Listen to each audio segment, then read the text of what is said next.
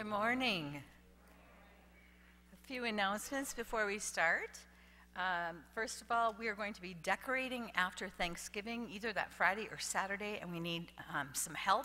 The property committee is meeting on Monday night, so we will decide on what day and what time we're going to be needing that help, and it will be in the Heartbeat. No, actually, I'll send an email out because the Heartbeat won't come out before then. So hopefully, if you're around after Thanksgiving and feel like being in the decorating spirit, you can come and help us out with that as well. Christmas dinner is fast approaching. We're still needing volunteers to bring salads and Christmas goodies, or donate the $15 if you don't feel like baking. We do still need many of the gifts to be purchased, and that list is on the boards right outside the doorway here. Even if you're not able to make it, you can drop your gifts off at any time, and we can make sure that we get them to where they're supposed to be in time for the dinner. Also, if you're starting your Christmas shopping or finishing up your Christmas shopping, remember that our church cookbooks and our passage jars always make great gifts, and they help to support the church as well, so those are available as well. If there's anything that you want to get into the Heartbeat, that should be in the office by Tuesday of this week. I am having surgery the day before Thanksgiving, so Joe and I are trying to get things done a little bit ahead of time so that we can get things out on time. And then next Saturday at 1 o'clock, if you have nothing going on and want to see something really spectacular, our little school, our Odyssey School in the building, is doing a business fair. And the 7 kids from, I think Harrison is kindergarten or first grade, up to, I think the oldest is in 4th grade, about that age. They're doing a business fair. They're creating a product, and then they've got all these, they've made all these promotional pieces to promote their product, and then they're going to have this fair. So those 7, and then there's 6 other kids, it sounds like, from the FM area that are coming as well. And they're setting up in the Rex, and they're going to try to sell their products and promote their products and all that kind of stuff. So I would love it if we could fill the place with people to see their products. They're so proud of it. Every day they come over and come on, Pastor Michelle, you got to see this, you got to see this. They actually had somebody come in and they built their own stands to put their items on to showcase them. One has built his own website to sell his products online. You know, I mean, it's just crazy. So 1 o'clock next Saturday, if you're available, come on out and see that in the church. And then you'll see in your bulletin there is a little piece of paper called Caring Closet Needs. Just like we did for the Academy Pantry when Joanne did that wonderful Thriving grant, all of the Moorhead schools have started to pair up, or trying to pair up, with local churches. So in other words, the church that is closest to them. So I received a phone call and have been in conversation with the social workers from Propsfield and Hopkins, the one right across the street, and then Propsfield just down the street a block. They are also in dire need of items as well. And you'll see this is the list, and this is not just going to be a November, December thing. We're going to try to keep going and helping them to fill their closet, fill their closet all year long during the school year. The items that they have on the food item bottom pieces, they have a fridge and freezer, like they have meat, but they'd like to get things that they can pair together so they can send home an entire meal, not just pieces of meals and that kind of stuff. So these are the items that are smaller. There are some bigger items that we're going to actually put on a Christmas giving tree, jackets and winter boots and that kind of stuff. So you'll see that tree out there once we start decorating for Christmas. But these are the smaller items. We'll use the wooden box just like we did for the pantry. But if you can start collecting these when you go to the grocery store, pick up an extra bottle of laundry detergent or an extra shampoo and conditioner or something like that, so we can start filling their closet as well. I do have a slideshow that I will show next Sunday as well to kind of help us promote that. And then finally, it's Stewardship Sunday, so as we are doing our communion today, you will be able to bring up your stewardship card and put it into the little red box. As you do that, Arlen's going to come up and talk about it in a few minutes and share with you that if you forgot your card, we've got extras.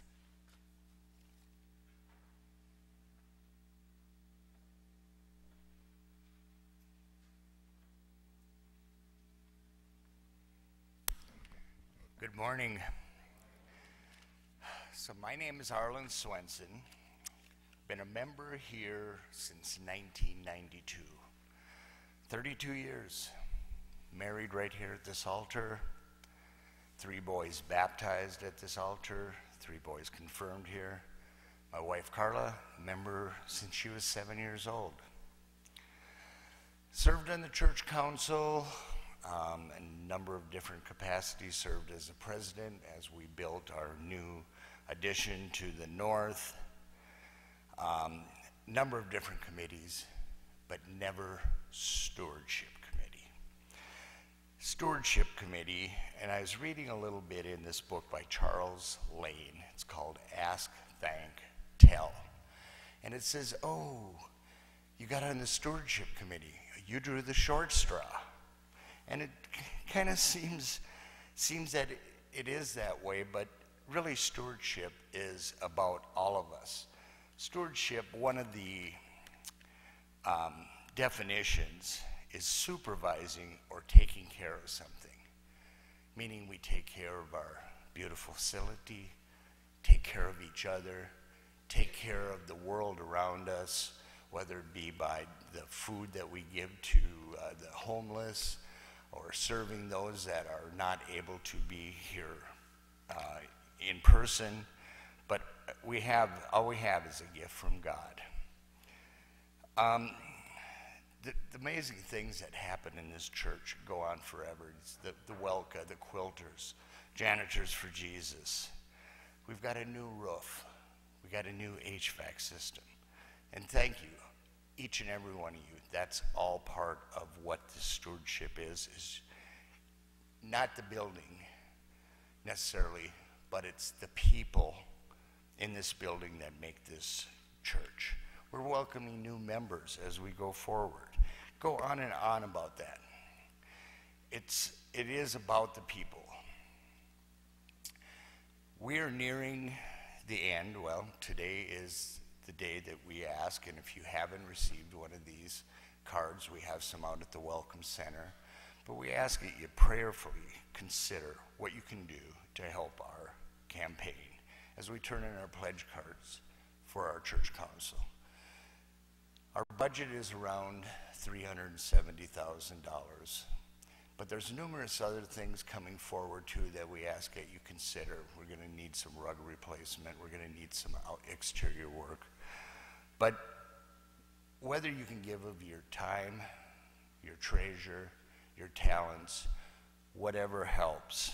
And it's important that you turn in a card, whether you, at this point in your life, are saying, I can't really give very much, whatever that might be. Even if it's a 0 right now and you give as you can when you attend, please turn in a card, because it certainly helps our church council figure out where we are going to be for the next budget year.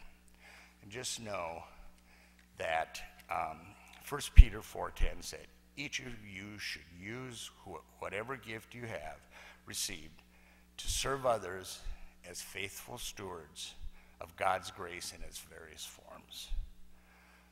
I appreciate each and every one of you, and I thank you for letting me talk to you today.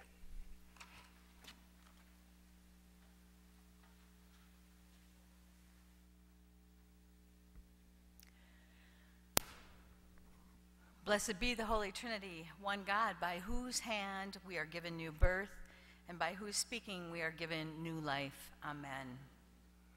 One robed in majesty and mercy, we confess that sin has taken hold of us, and we are complicit in its power.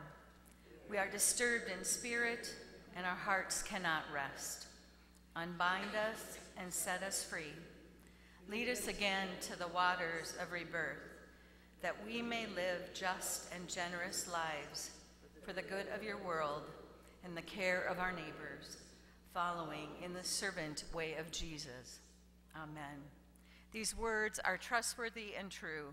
Christ bore our sins once for all on the cross, swallowing up death forever. For his sake you are forgiven, and God remembers your sin no more. Let your heart be glad, and again rejoice in your salvation. Amen. Our gathering song, We Praise You, O God.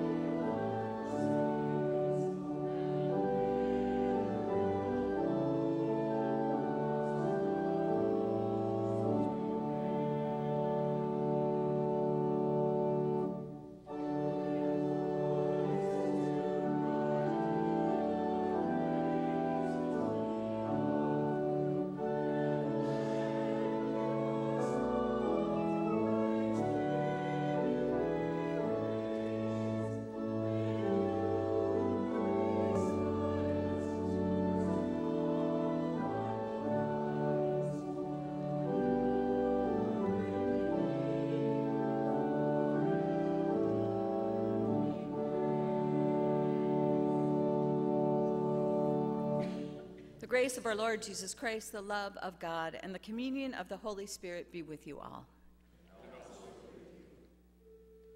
In peace, let us pray to the Lord.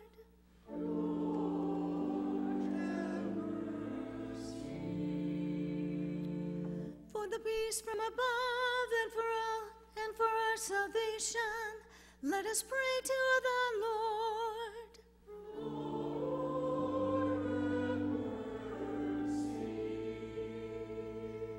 For the peace of the whole world, for the well-being of the Church of God, and for the unity of all, let us pray to the Lord.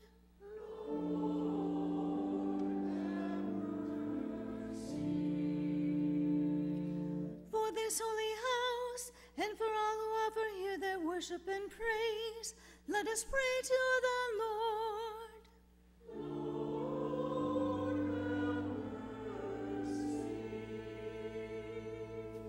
Help, save, comfort, and defend us, gracious Lord.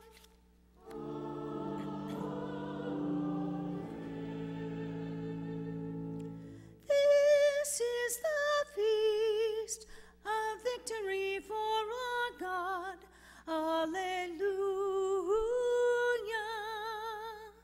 Worthy is Christ, the Lamb who was slain, whose blood set us free to be people of God. Power and riches and wisdom and strength and honor and blessing and glory are his. This is the feast of victory for our God. Alleluia. Sing with all the people of God and join in the hymn of all creation. Blessing and honor and glory and might be to God and the Lamb forever. Amen. This is the feast of victory for our God, for the Lamb who was slain has begun his reign.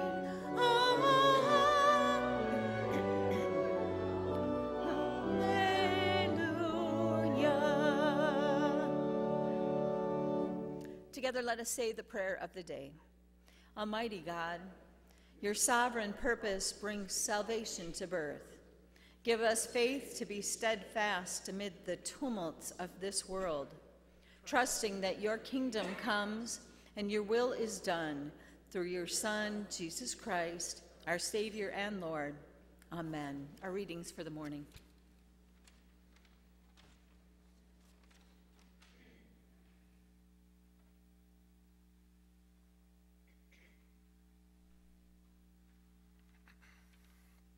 Good morning. Today's first reading is a continuation of Daniel's visions for the end of time and speaks of the Archangel Michael protecting the people of Israel. Verse 2 also gives us the first biblical reference to the bodily resurrection of both those that will be saved and those that will be lost. Daniel 12, 1 through 3. At the time, Michael, the great prince who protects your people, will arise. There will be a time of distress, such as has not happened from the beginning of the nations until then. But at that time, your people, everyone whose name is found written in the book, will be delivered. Multitudes who sleep in the dust of the earth will awake, some to everlasting life, others to shame and everlasting contempt. Those who are wise will shine like the brightness of the heavens, and those who lead many to the righteousness like the stars forever and ever. Psalm number 16 is actually a Masonic psalm, which is later quoted by both Paul and Peter as they talk about Jesus' resurrection in the New Testament. Also, early in Psalm, Davis reminds us, as he had written, that we always seek counsel before we do something. Don't do what we want to do and then hope that we get blessed. Please read responsibly with me Psalm 16. Keep me safe, O my God, for in you I take refuge.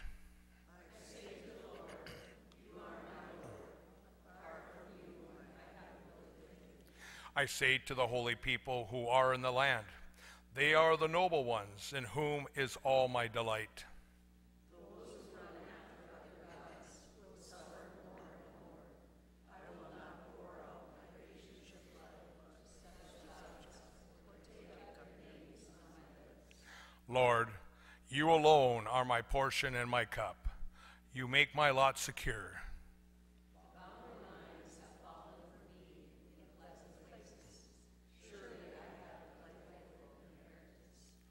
I will praise the Lord, who counsels me. Even at night, my heart instructs me. I keep my eyes always on the Lord. Within my right hand, I will not be shaken. Therefore my heart is glad, and my tongue rejoices. My body also will rest secure. Because you will not abandon me to the realm of the dead, nor will you let the faithful ones see decay. You make known to me the path of life. You will fill me with your joy in your presence, with eternal pleasures at your right hand. The second reading today is from Hebrews 10. And if you remember, Hebrews is when the early Christian faith was starting to break down, and many of those that were of the Jewish faith were returning to the Jewish faith. Here, Christ's work was being contrasted with the work of the Jewish priests, who of course would have to do sacrifices every day because there were sins every day. And it explained that if these people who were early Christians went back to their Jewish faith, it implied that Christ's death and resurrection wasn't enough, denying Christ's actual significance. Hebrews 10, 11 through 14 and 19 through 25. Day after day, every priest stands and performs his religious duties. Again and again, he offers the same sacrifices which can never take away sins. But when this priest had offered for all time one sacrifice for sins, he sat down at the right hand of God. And since that time, he waits for his enemies to be made his footstool. For by one sacrifice, he has made perfect forever those who are being made holy. Therefore, brothers and sisters, since we have confidence to enter the most holy place by the blood of Jesus, by a new and living way opened for us through the curtain that is his body, and since we have a great priest over the house of God, let us draw near to God with a sincere heart and with the full assurance that faith brings, having our hearts sprinkled to cleanse us from a guilty conscience and having our bodies washed with pure water. Let us hold unswervingly to the hope we profess, and for he who promised is faithful. And let us consider how we may spur one another on toward love and good deeds, not giving up on meeting together, as some are in the habit of doing, but encouraging one another, and all the more as you see the day approaching. Word of God, word of life. Thanks be to God. Please stand if you are able. Hallelujah, Lord, to whom shall we go? You have the words of eternal life.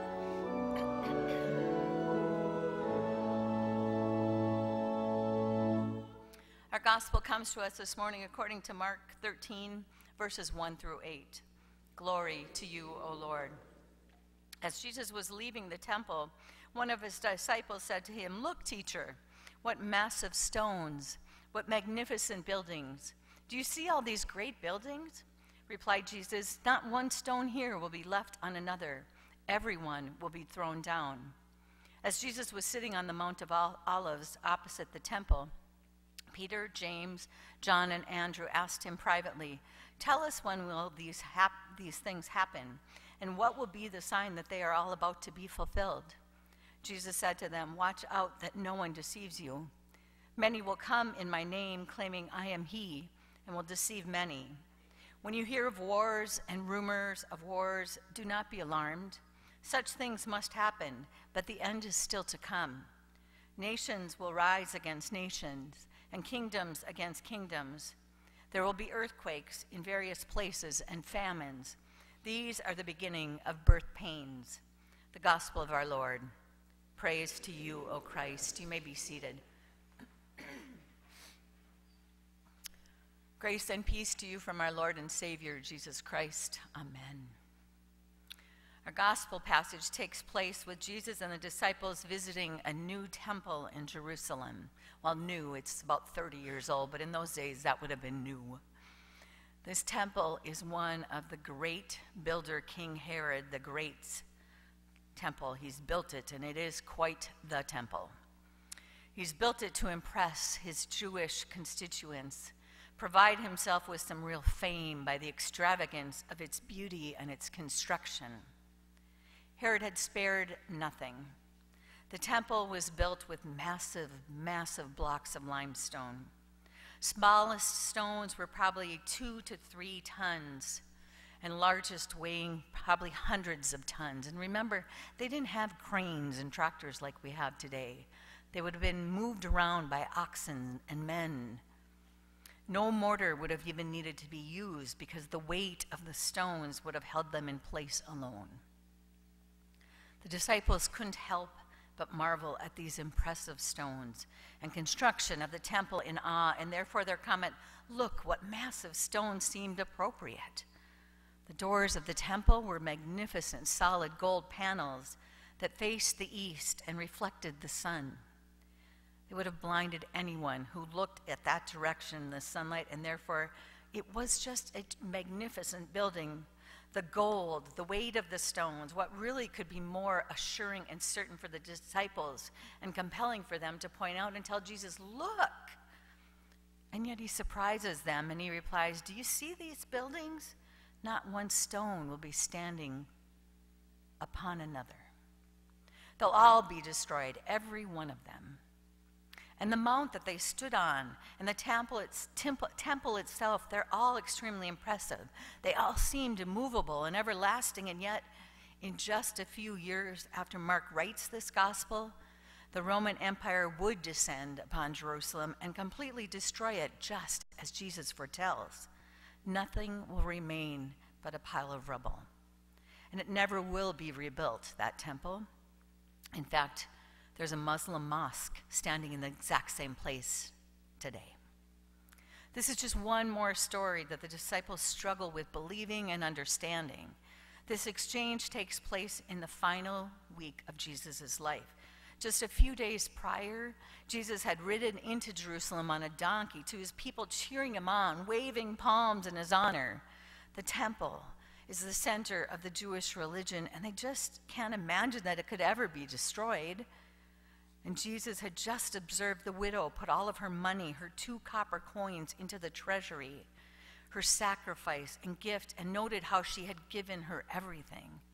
He denounced the hypocrisy of the wealthy and their parading around in their fancy robes, needing to be treated with honor and making long-winded prayers simply for the sake of appearance. And now he's mocking the temple itself. Jesus is outraged at the uncaring and hypocritical attitude of the religious hierarchy that has grown so arrogant and so greedy. They've lost their way and corrupted the purity of devotion to God and failed the greatest commandments: love God with all your heart and to love your neighbor as yourself. It was this disgust that had led Jesus to overturn the tables of the money counters and the livestock sellers who were overcharging and ripping people off. He wanted to cleanse the temple of all that corruption. Our gospel goes on to tell us later that Jesus talks to them on the Mount of Olives about when all of this is going to happen. When is the temple going to fall and all of these horrible things going to take place? And Jesus replies that they should not be fooled or led down the wrong path by others claiming to be him. We know that there have been and will continue to be those who seem to predict the end of time. We see it on TV and on magazines, end of time will be this date or that date. Remember how much panic we all went into when the year 2000 was upon us, and we were so afraid that everything was going to crash when the clock turned midnight on the year 2000. It is tempting. It is tempting to cling to anything or anyone that promises a foothold at times when we feel everything is out of control. And Jesus is attempting to point that out. There will those who come and look and sound like they have all the answers, but do not be led astray. Jesus says even he doesn't know when the end of time is going to happen. In fact, there are many things that will take place first. Earthquakes, famines, wars, the list goes on and on and on. But wait, we've already had earthquakes. We've already had famines. We've already had wars since Jesus ascended. Of course we have, and does that mean we should be afraid? No. As long as we remain on the right path, if we continue to live our lives in relation with Jesus, we have nothing to fear. Jesus is always with us and will guide us in the right direction. He's not talking about an ending to scare us, but rather a beginning, a birthing of a new life, a movement towards wholeness and fullness and completion. This is a gospel of hope and opportunities and possibilities. Sure, we can indeed worry at times about our future, but as in our times of worry, that's when Jesus is with us the most. We all need him. We're God's children through our trust in Jesus Christ, and no one can ever take that away from us as long as we continue to walk and live every day with him. Amen.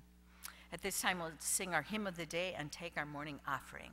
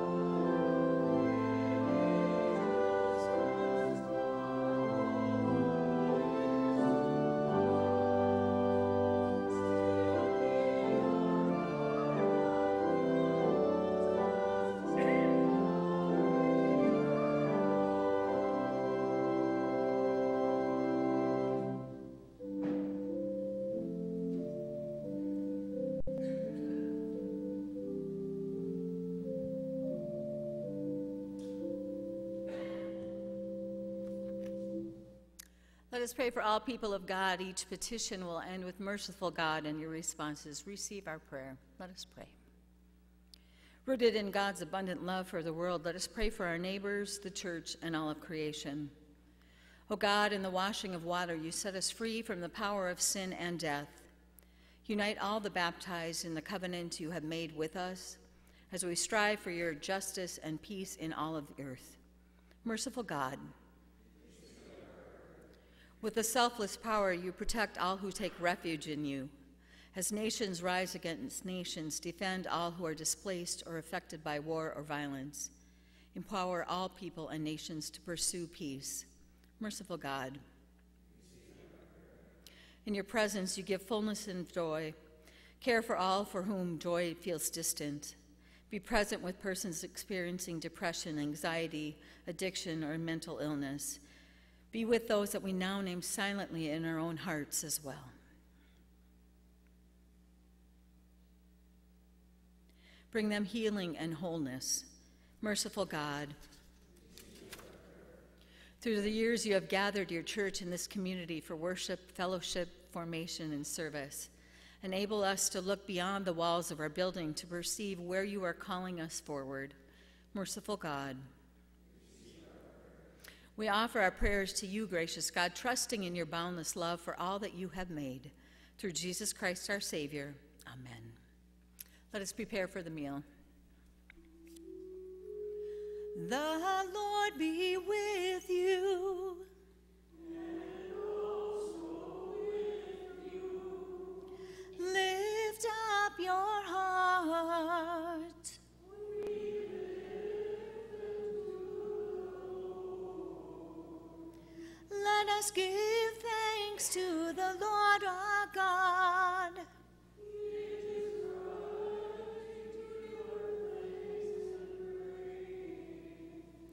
It is indeed right, our duty and our joy, that we should at all times and in all places give thanks and praise to you, Almighty and merciful God, through our Savior Jesus Christ, who overcame death and the grave, and by his glorious resurrection opened to us the way of everlasting life. And so with all the choirs of angels, with the church on earth and the hosts of heavens, we praise your name and join their unending hymn.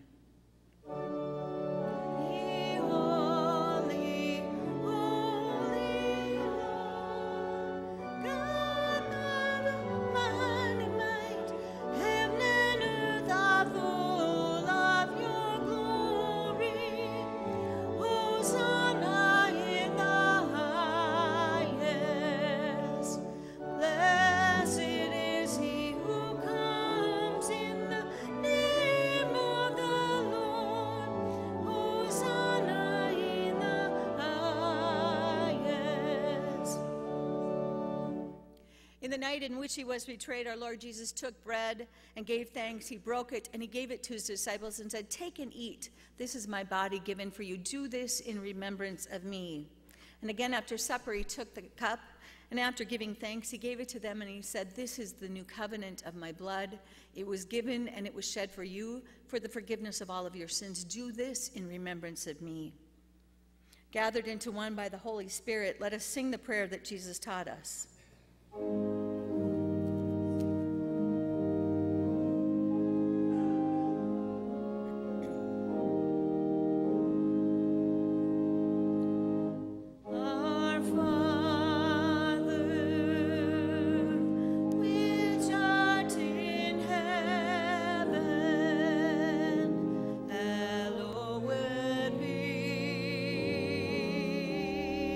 Thy name.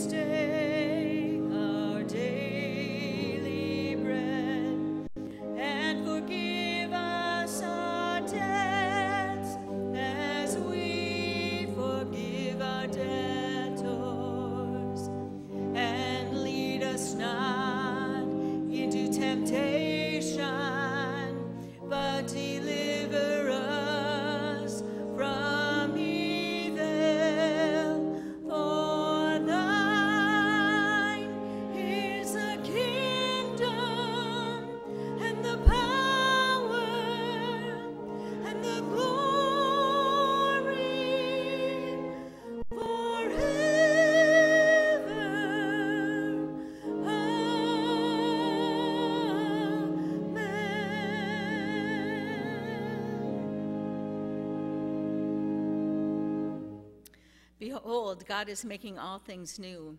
Take your place in the new creation. Once again, as you process forward, there will be a red box in the center for you to place your pledge card if you brought it with this morning. I need Skip and Arlen to come on up and help. Thank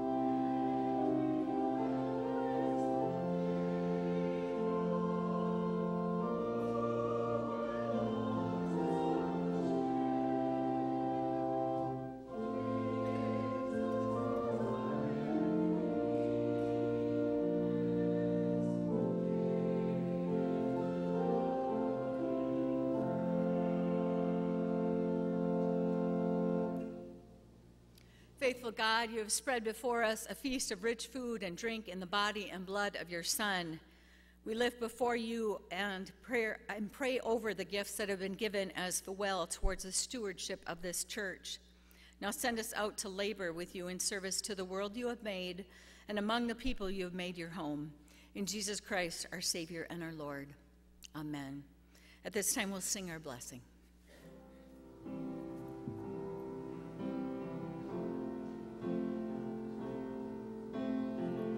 The Lord bless you and keep you, makes his face shine upon you, be gracious to you. The Lord turns his face towards you and gives you peace.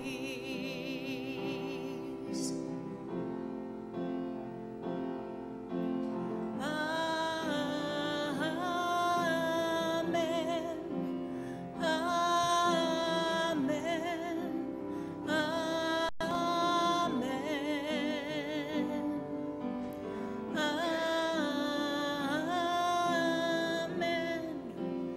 Amen. Amen. In the name of the Father, and of the Son, and of the Holy Spirit. Amen.